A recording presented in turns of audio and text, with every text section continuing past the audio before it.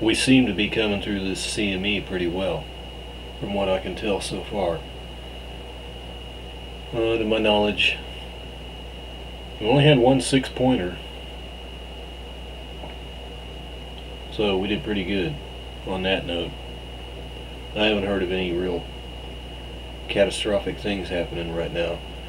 I couldn't get an answer to myself or anyone about the wind speed.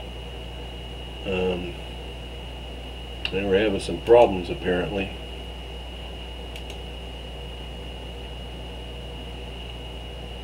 But apparently you have a little bit of a data breach.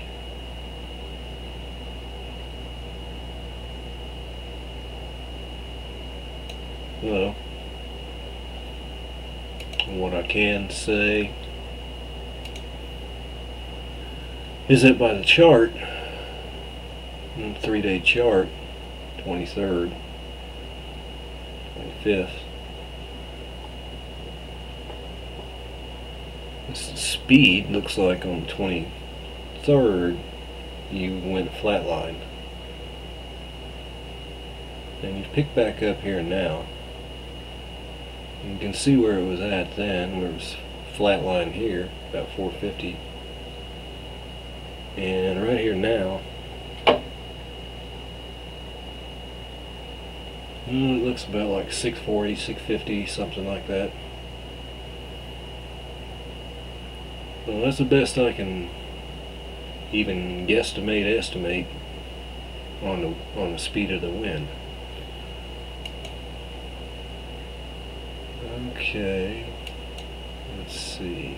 Oop, I'm gonna get rid of that one.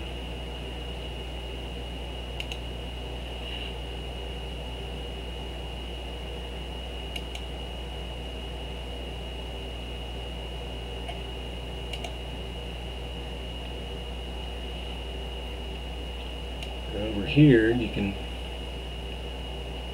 every little gauges, and that's why it doesn't work, because they have obviously a data loss or breach for the speed and the dynamic pressure, and that's why there's no arrows on there moving.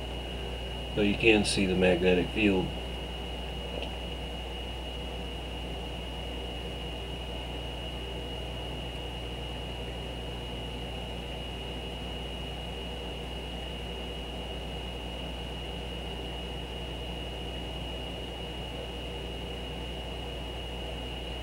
Oop, we got refreshed.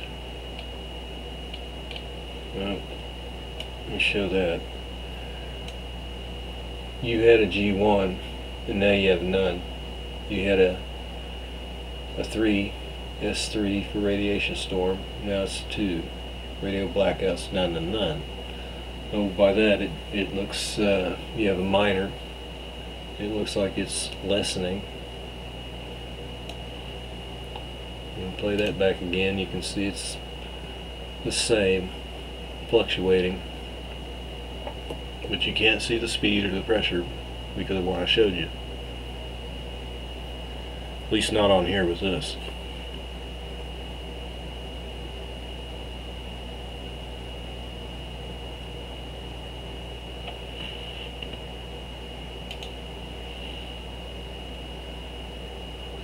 So we talk about protons and whatnot.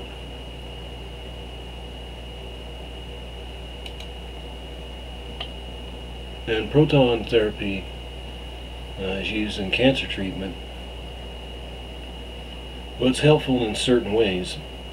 Apparently when you can control it and target it, it can be very helpful.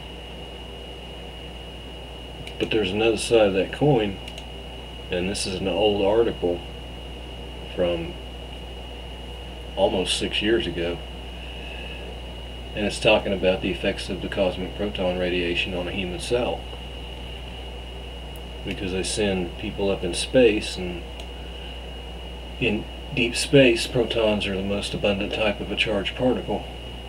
Therefore, before the astronauts can safely travel far from Earth for long periods of time, it's important to know how protons affect cells, particularly the cell's DNA.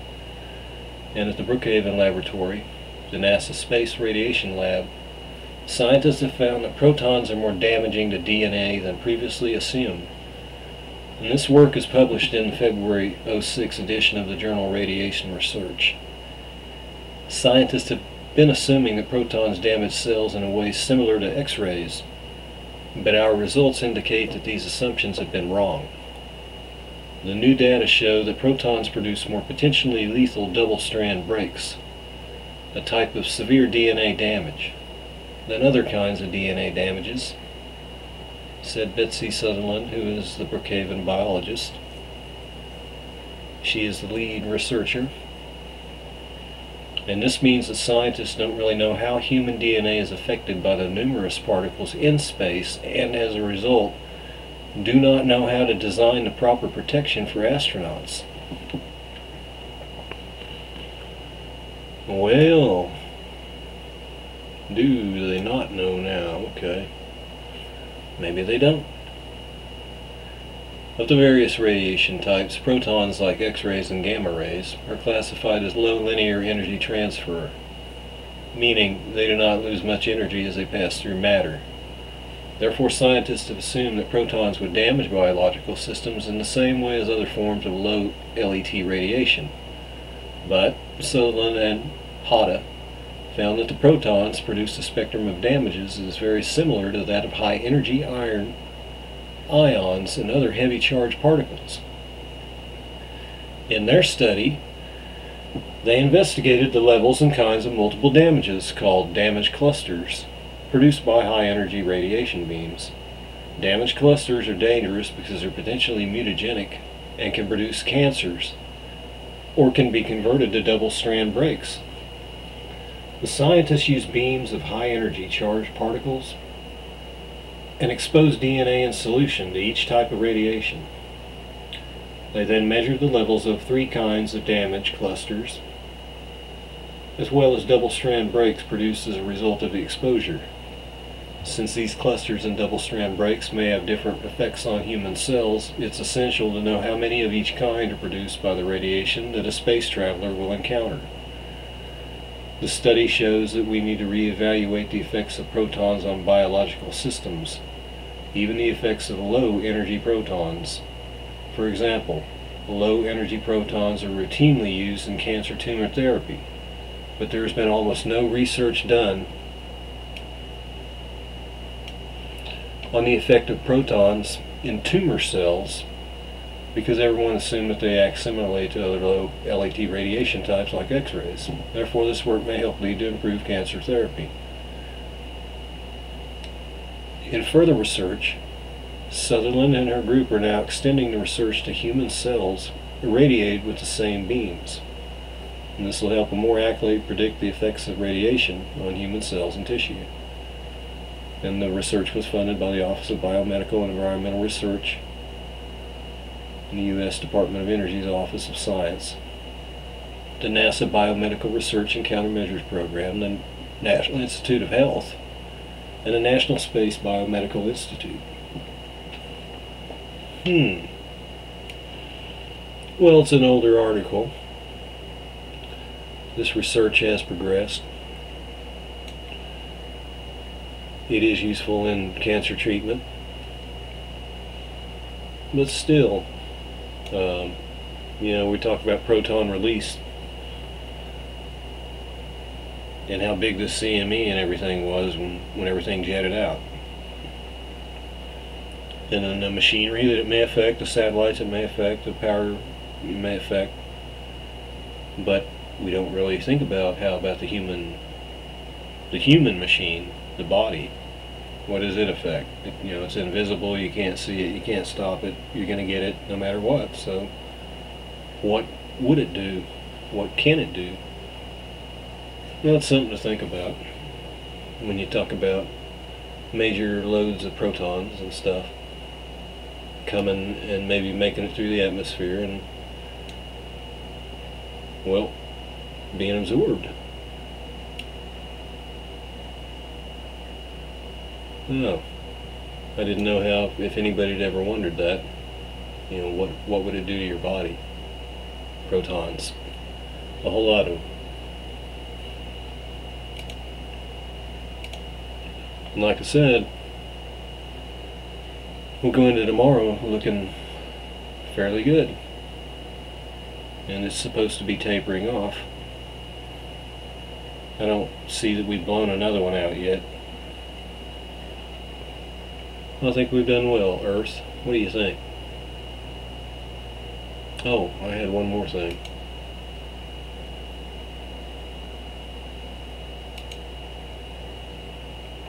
Yes, I have decided to pose a question to our fearless leader.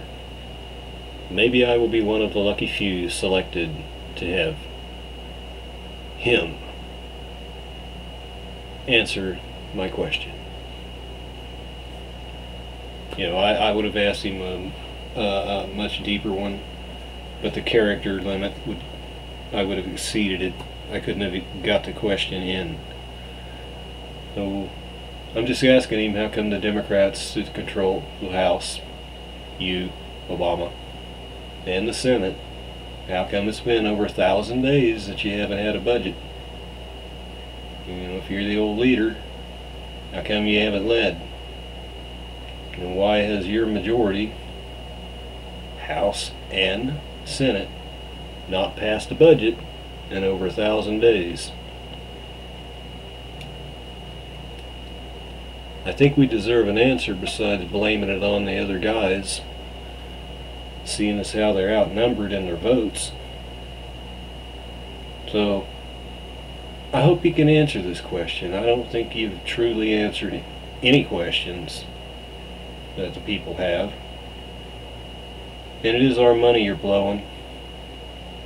And it looks like you're blowing it faster than your predecessor.